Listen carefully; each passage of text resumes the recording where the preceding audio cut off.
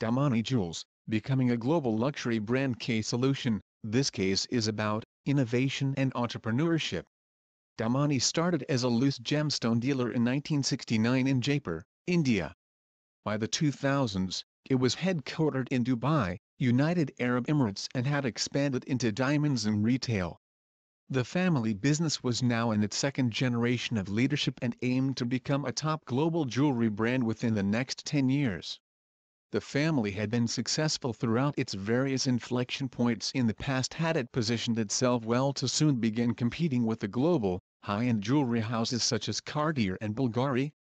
You can order individually solved case solutions without any plagiarism at thecasesolutions.com. Number 1 in Case Study Solutions.